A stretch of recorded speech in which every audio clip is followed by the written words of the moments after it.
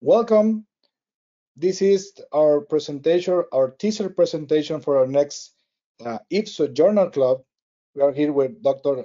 Mohammed Hani, our author for the next Journal Club, with a very special paper we choose.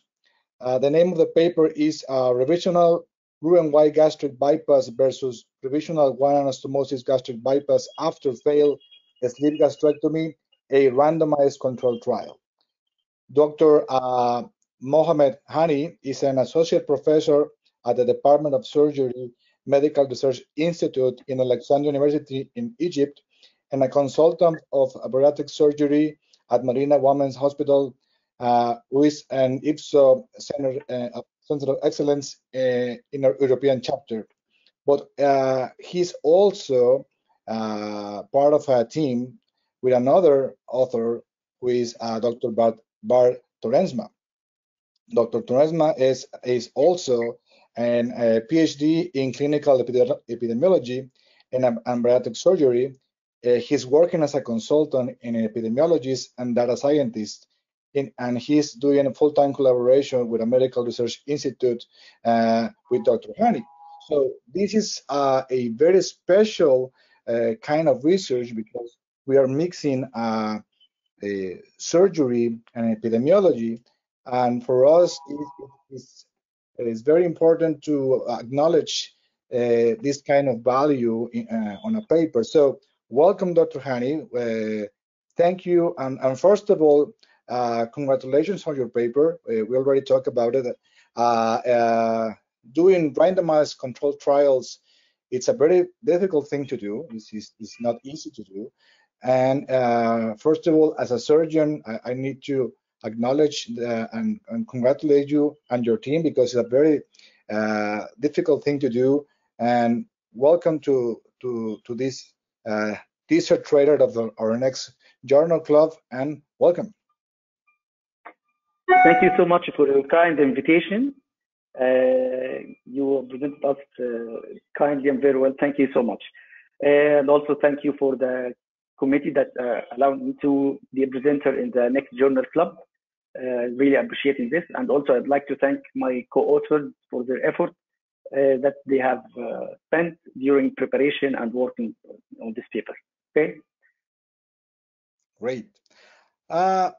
We need to address this briefly because we need to left to our audience with more because our Journal Club is next month. But for me, this for most of our surgeons, this topic of weight regain and revisional surgery, it's a very important topic. So how was your process? How was your main question at the beginning of this research about how to assess weight regain, how to assess a very complex situation, because weight regain is a very complex matter. It's not about eating more. It's not about behavior. It's a very complex situation. So how do you manage to address weight regain in a way to plan this research and to obtain valuable data? Yes.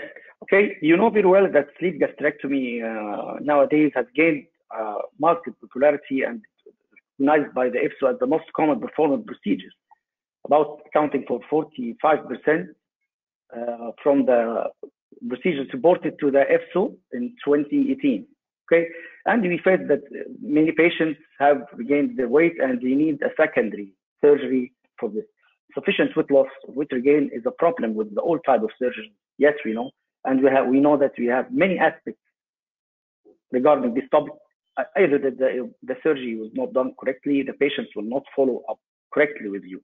So when the patients come to you and wants for you to revise again what he did, and he also need to lose more weight, you must study all the factors that are responsible for this. Study the anatomy, the behavior of the patient, something like this. And then you can, after this, you can make the patient follow more strict regimens and sit with your psychiatrist, nutritionist, to reach the original problem where.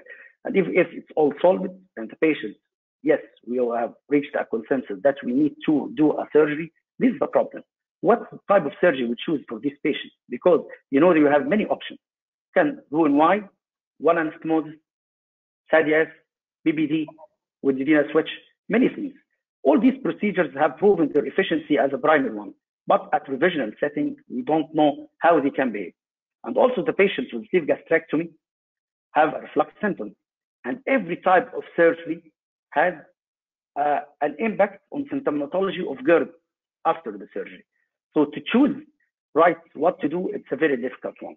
So, and in the literature, when upon reviewing the literature, you didn't find any randomized trial concerned about the sleeve gastrectomy and how we can do randomization with whether sleeve or Roux-en-Y or something like this. So this is the idea of us, that we choose to do RCT with, first, we need to know the weight of the patient, the occurrence of complications, the nutritional aspects of both surgeries, and we excluded the GERD. I'd like to say we have many impacts and many controversial results, and this is one we need to work on again. Perfect. This is a very, very interesting matter of how to randomize and how to follow patients in time. You managed to follow these patients 2 years. 2 years.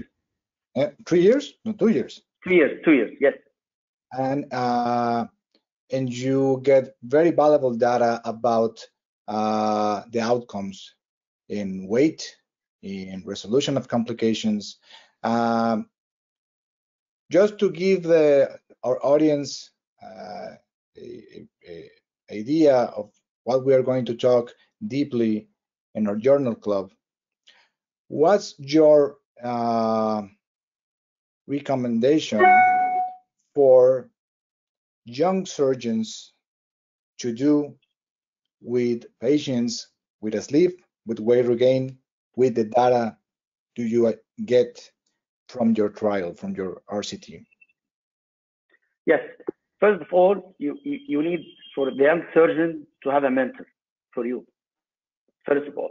Second thing, regarding the data we have accomplished with this paper, I'd like to say that you can do whatever you want from the type of surgery, Roux-en-Y or one anastomosis, if the patient has no significant reflux.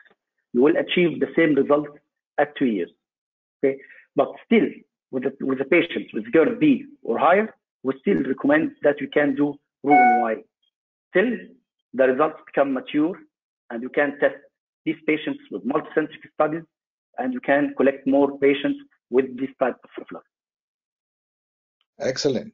So we have a couple of questions. We can go further because we have 1 month or more or less a couple of weeks to wait for a journal club. So stay in tune. We will see you next November in the complete presentation with Dr. Hani, Dr. Torrensma.